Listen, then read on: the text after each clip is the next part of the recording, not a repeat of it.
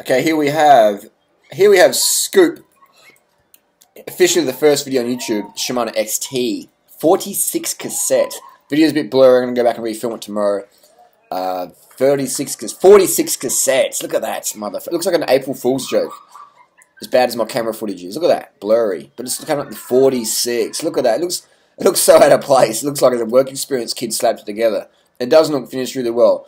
But that looks like one motherfucking sawtooth dinner plate functional cassette. I'm looking forward to getting my hands on one of these. This new XT Di2 rear derailleur.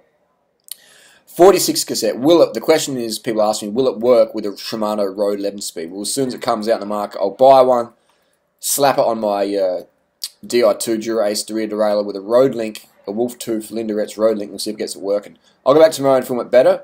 Before I'll give you a heads up, 46 cassettes. That's where it's going, mate. 46 cassette. Anybody say Everesting?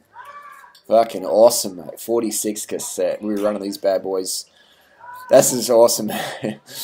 If you're fucking, you could be in the big ring. You could run a 46 front chainring cross style and on back, mate. You could cross chain the fuck out of it and have a 1-1 ratio, mate. That's what we're talking about.